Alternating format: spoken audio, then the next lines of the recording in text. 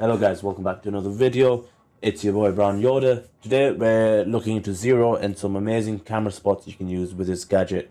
Now, before this video begins, I just want to quickly explain Zero's gadget.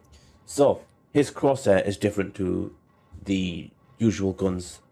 For what I mean by that is, if I bring my gun out, dot in the middle, 4 lines vertical and horizontal around it.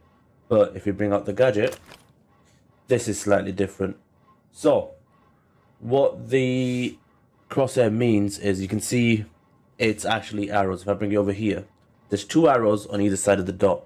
Now, these arrows indicate which side the camera you shoot out this gun can look at. So, for example, this wall right here is currently showing 2 arrows, one facing up, one facing down. If you shoot it there, it means the camera can look in your direction where you just shot it from, and it can pierce through the wall and look in the opposite direction.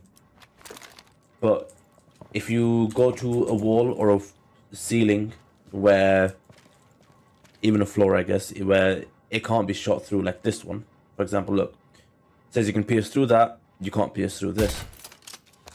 It's self-explanatory, you genuinely cannot pierce through. It gives you no option to pierce through like this one does. Look, switch sides, there we go. This one does not. You don't get that on this one. So that's pretty much it. Now, with that being said, I hope you guys understand a little bit more about his gadget. And what we'll do is we'll get straight into the video now. So I hope you guys enjoy. And let me know in the comments which one is your favorite. Gated and defused.